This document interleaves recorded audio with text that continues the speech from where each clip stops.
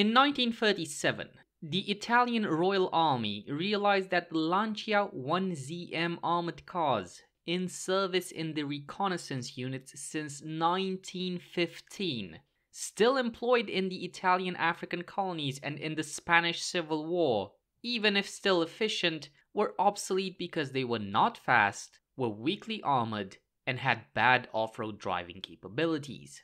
This led to the development of the Autoblindo Fiat-Ansaldo series, of which the most prominent was the AB41. Welcome to a new Tank Encyclopedia voiced article covering the most important armored car of the Italian army during the Second World War. If you like our content, please do consider donating on Patreon or on PayPal. The funds donated go towards the beautiful illustrations that accompany all of our articles and of our videos. Every little bit helps, and it is your support that keeps us going.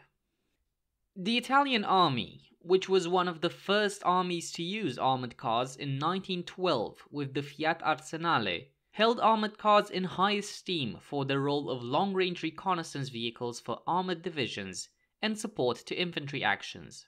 The armored cars used in World War I received positive comments from the Army High Command, who were impressed by the usefulness of the new vehicles.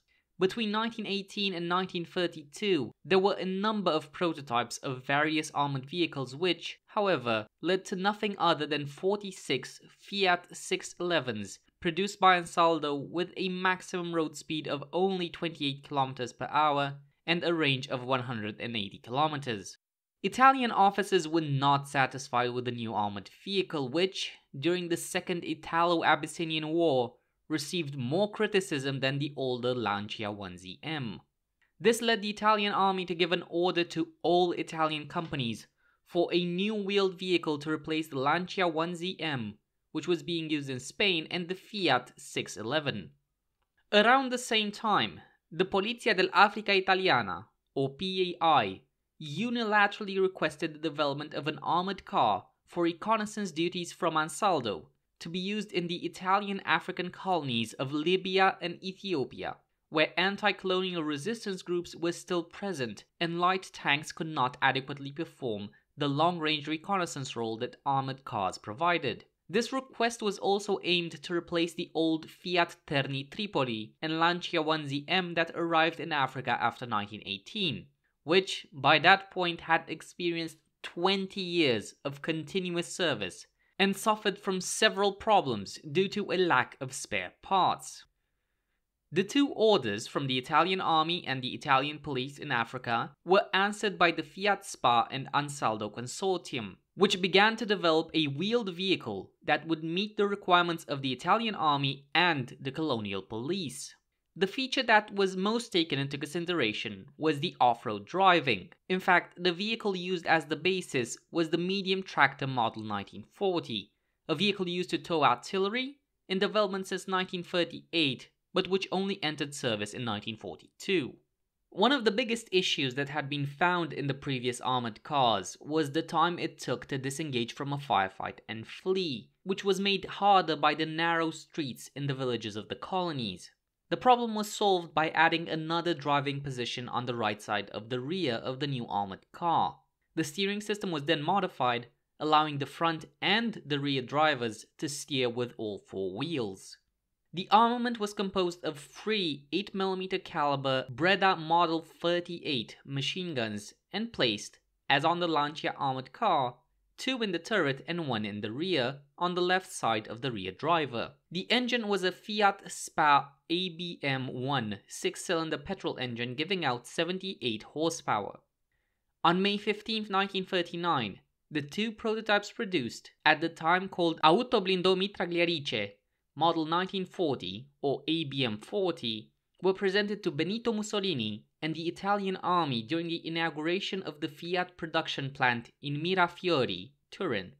2 weeks later, one of the prototypes was sent by sea to Africa Orientale Italiana, modern-day Ethiopia, Eritrea and Somalia, where it covered 13,000 kilometers during tests.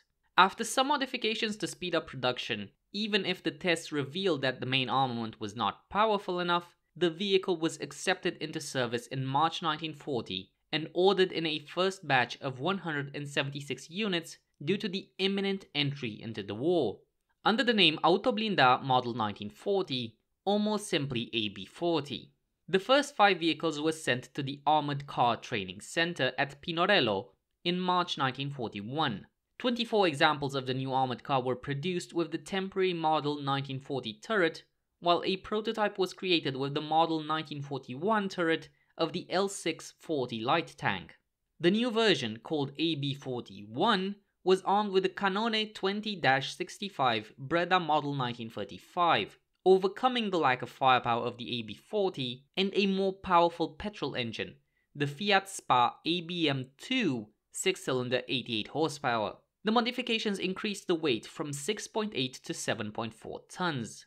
After a few tests, it was judged favorably by the Army, which authorized its production. After a short while, the new Model 1941 turrets, which were already being produced for the L6, arrived at the assembly lines. The new engines took longer, as the assembly lines had to be modified, so it was decided to modify the AB40 armored cars by mounting the Model 1941 turret on hulls powered by the Fiat Spa ABM1 engine. These hybrid armored cars are indistinguishable from the AB41 from the outside, and the total production number is 435, 65% of the whole AB41 production. The AB41 was the standard reconnaissance armored car of the Royal Italian Army, which used it with excellent results in the African campaign, on the Russian front, and in the Balkans from mid-1941 to September 8, 1943. After the September 1943 armistice of Cassibile, all the AB41s were requisitioned by the Wehrmacht, which went on to reuse them in France and Germany. Some of them were given to the Esercito Nazionale Repubblicano, the National Republican Army, which was the collaborationist army of Benito Mussolini's Italian Social Republic, which was founded in September 1943 on Italian territories still under German control. In total, about 660 were produced even after the German occupation. After the war, they were still employed by the Italian police and the Italian army until 1954. The Royal Army considered the AB41 to be fundamental, so it ordered Fiat to give priority to the delivery of armored cars over light tanks. According to Fiat archives, a large number of L6 tanks were parked in the warehouses of Fiat factories for months, practically finished, but without the radio system and the optics of the cannon, because the production of these parts common to the AB41 was insufficient and priority was given to the armored cars. The crew consisted of 4 men. The front driver, who also operated the radio when not driving, was placed in the front. The vehicle's commander was in the turret in the middle of the vehicle, who, in addition to giving orders to the rest of the crew, had to operate the main gun and control the battlefield. The rear driver was on the left of the rear part, and the machine gunner/radio operator was to the rear driver's right. Throughout the war, the lack of a loader for the main gun negatively affected the performance of the armored car. As aforementioned, the engine was a Fiat Spa ABM1 6-cylinder water-cooled inline petrol engine giving out 78 horsepower in the AB40 hull version, while in the AB41 version, it was a Fiat Spa ABM2 6-cylinder water-cooled inline petrol engine giving 88 horsepower, with a Zenith Type 42 TTVP carburetor housed in the back of the engine compartment. The 2 engines were designed by Fiat and produced by its subsidiary Spa in Turin. The second engine was chosen because the new turret, armed with the Breda gun, increased the weight of the vehicle and decreased the range and top speed. With the ABM1 engine, the AB41's speed on road was 75 km per hour, while the range was about 370 km. Whilst with the new engine, the speed on road was 80 km an hour, even though the maximum speed reached during the tests was 98 km an hour, and the range was increased to 400 km. There were 3 fuel tanks for a total of 195 liters. The main one, with 118 liters, was in the double bottom of the floor. The 57-liter secondary tank was mounted in front of the front driver above the steering wheel, while the 20 liters reserve tank was placed under the machine gun position in the rear. The suspension was a 4-wheel drive with independent shock absorbers on each wheel, which gave excellent off-road mobility to the armored cars. The spare wheels, placed on the sides of the hull, were left loose and free to rotate to help the vehicle to overcome obstacles. Supports for extra jerry cans were mounted at the factory on the last vehicles produced, along with a new exhaust, being able to carry up to a maximum of 5 or 6 jerry cans, but there are photos of AB41s in Africa equipped with jerry cans attached to racks built and welded by the crews on the battlefield. The armor on the entire hull and superstructure consisted of bolted plates. This arrangement did not offer the same efficiency as a mechanically welded plate, but facilitated the replacement of an armor element in case it had to be repaired.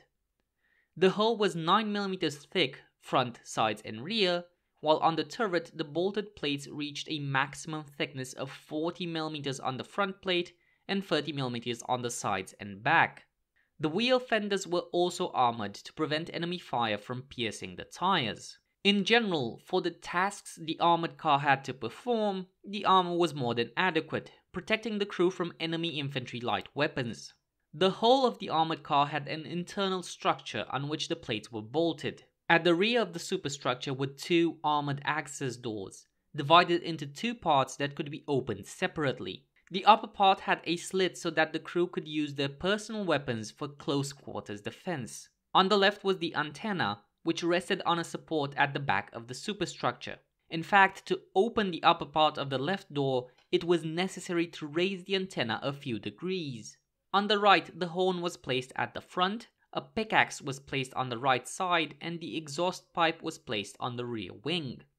The 2 spare wheels were placed in 2 fairings on the sides of the superstructure. In the railway version, the support in the fairing allowed to attach 2 wheels on each side. Above the engine compartment there were 2 air intakes and 2 hatches for engine maintenance. On the back were the cooling grill and the 2 rear lights.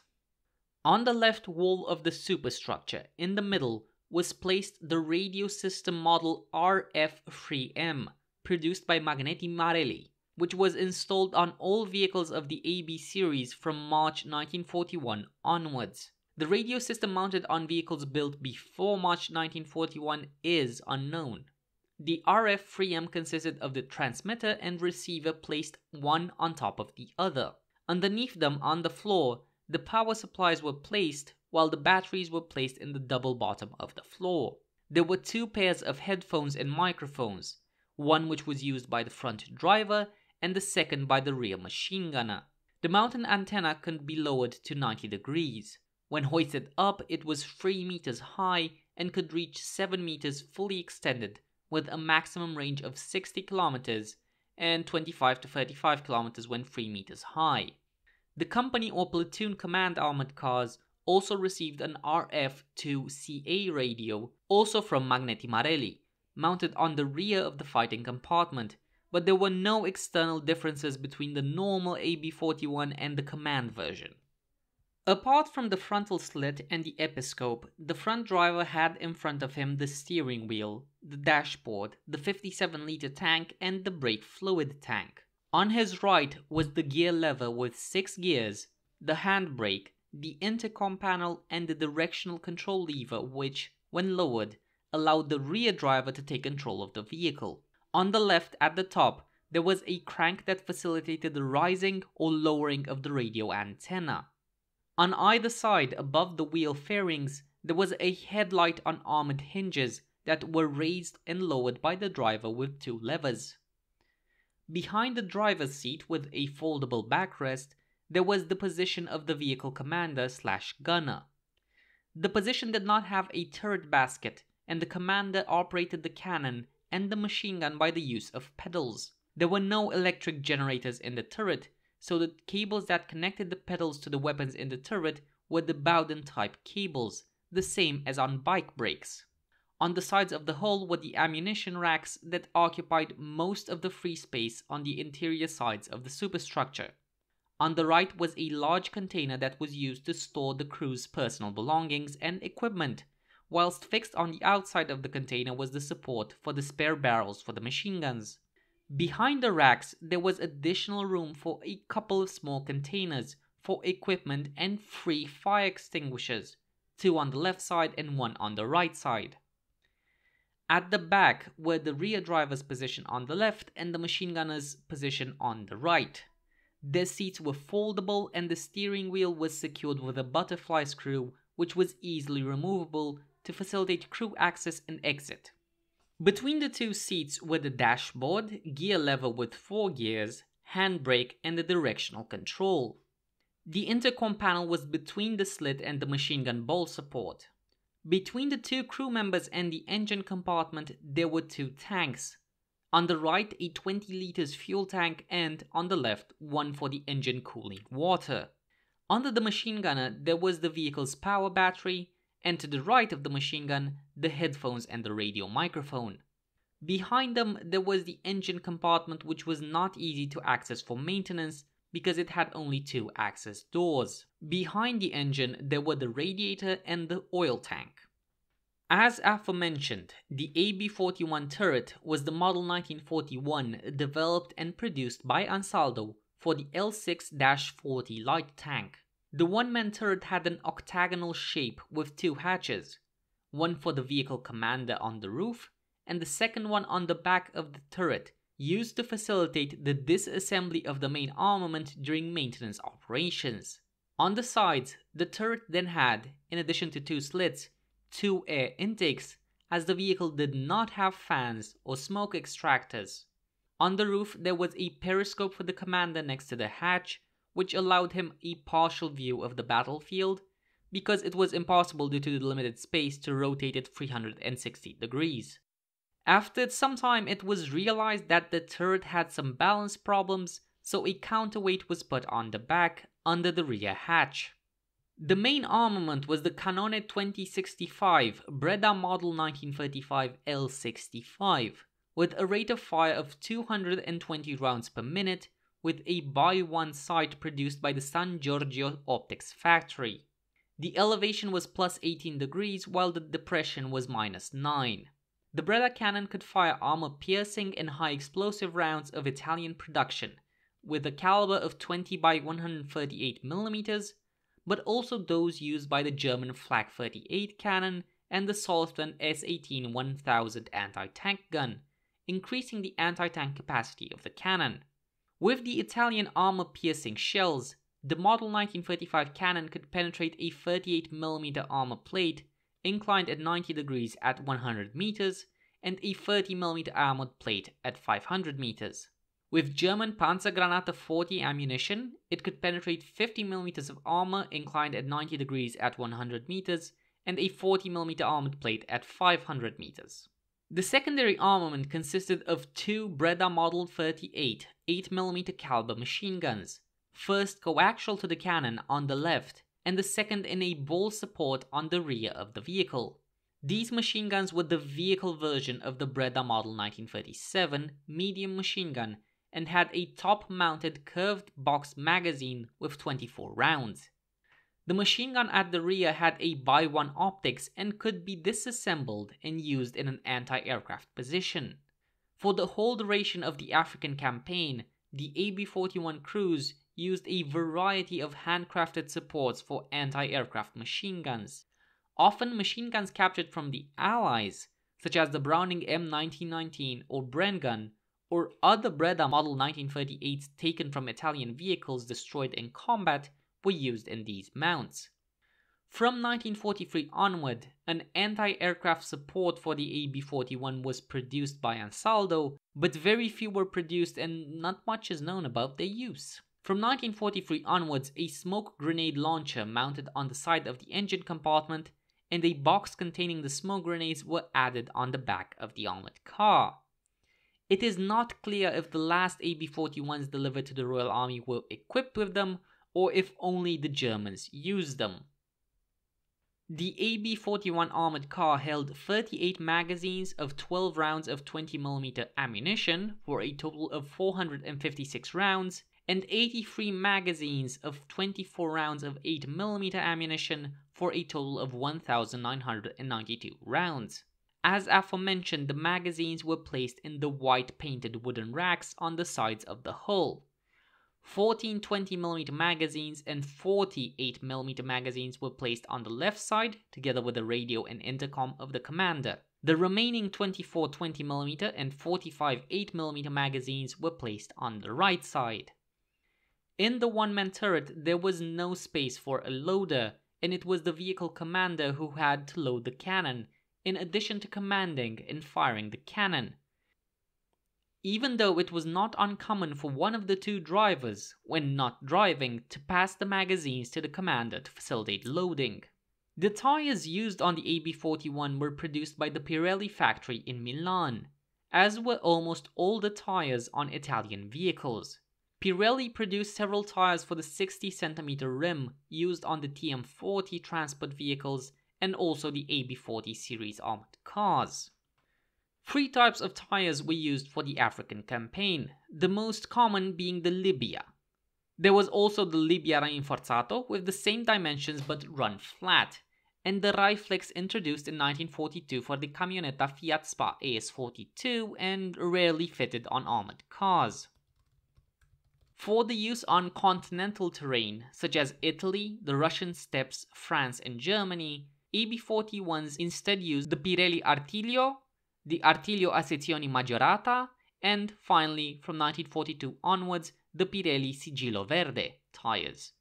There is photographic evidence that shows AB series armored cars fitted with the AS42 specific tires and vice versa, as, due to troublesome supply lines of the Royal Army and the Republican Army, the crews were not always supplied with spare wheels. Some photographs show armored cars with non-standard tires of a suitable size. The AB41 was a well-designed vehicle, but it was not without its flaws. The steering system was very delicate and forced the crews to make continuous and long overhauls to make it continuously work. The mechanism which allowed the dual drive took up a lot of space inside the vehicle, thus making it very cramped. The model 1941 turret suffered from several problems as well. It was very tall, therefore causing problems as it was easier to spot even at long distances and for balance. This later issue was solved in the middle of 1942 with the addition of a counterweight on the back. Furthermore, it did not have a fume extractor, but instead only 2 air intakes.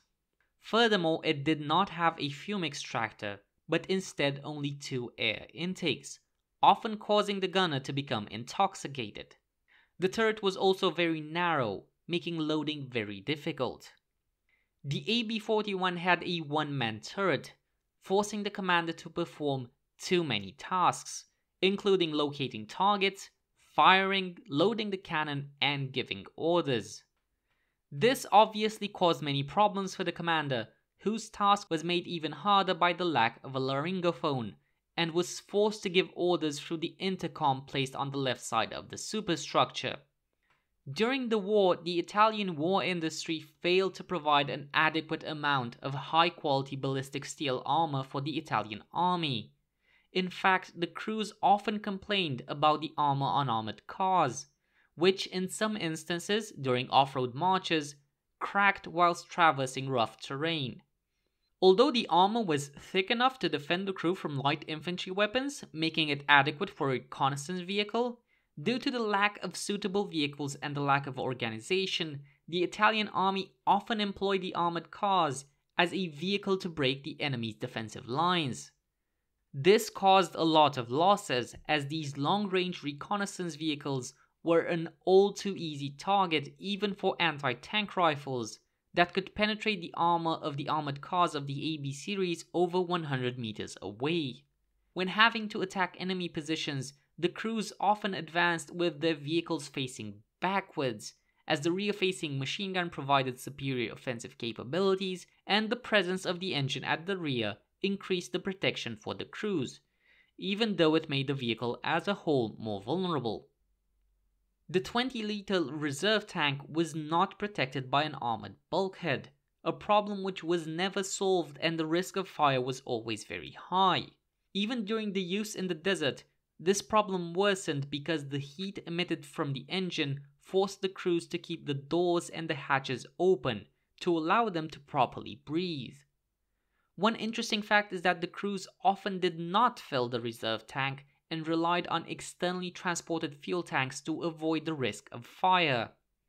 This was it for the first part of our video on the Autoblindo 41, which covered the development and the design of the armored car. Join us next time when we will be talking about its service and about its variants. Until then, keep us in your sights.